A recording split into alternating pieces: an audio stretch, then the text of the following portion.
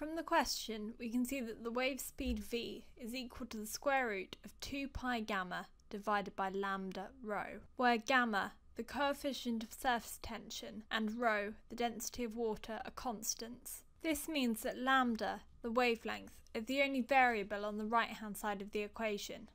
In other words, if we want the wave speed to change, the only thing we can change is the wavelength. This is clearer to see when you combine all the constants together.